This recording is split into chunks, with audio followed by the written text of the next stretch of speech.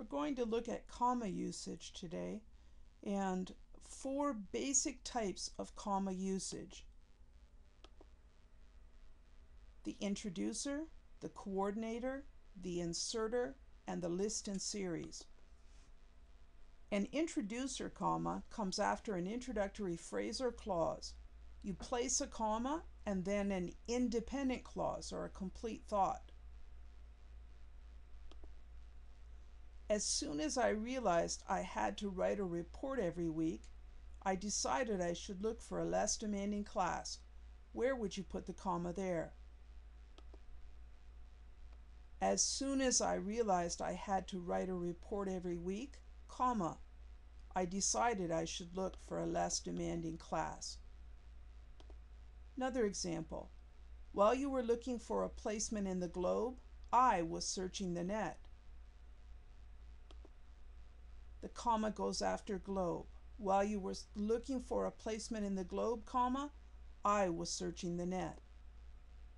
Next is the coordinator comma, and you use it in between 2 independent clauses with a conjunction and a comma. Conjunctions are and, but, or, nor, yet, so, for, words like that.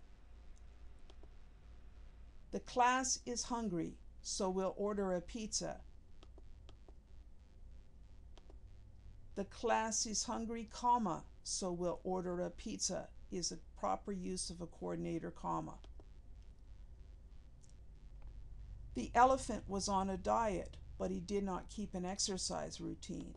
The proper use of the coordinator comma, the elephant was on a diet, comma, but he did not keep an exercise routine. The inserter comma is a pair of commas, comma, like this, comma, go around any inserted word or remark. Now I want you to realize that you could take your finger and place it over these words in the middle of the commas like this, and it would still be a complete sentence. That is a true inserter. It doesn't affect the meaning of the sentence. Example. I wish you, Samuel, would start baking for the sale. I wish you, comma, Samuel, comma, would start baking for the sale. If we were to put our finger over the word Samuel, it would still make sense as a sentence. Judson, a talented songwriter, has offered to write our jingle. Proper use there, Judson, comma, a talented songwriter, comma, has offered to write our jingle. The lists and series, you're probably already using this type of comma. It's the most common. You separate items in a list, 1, 2, 3. Required subjects in business are as follows: bookkeeping, marketing, English. How would you fix it?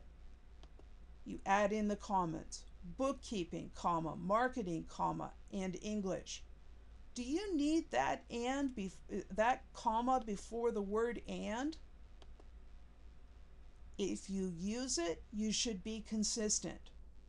So if you put the comma before the and English, consistently in a list, put a comma before the and. Or if you leave it out, you can leave it out and it's still acceptable. Then consistently leave it out. Bookkeeping, comma, marketing, and English. I like cats, dogs, birds, and some people. How would you fix it? I like cats, comma, dogs, comma, birds, and some people. For more information and more practice, go to the website Catalyst and go to the editing section for more help with punctuation and grammar.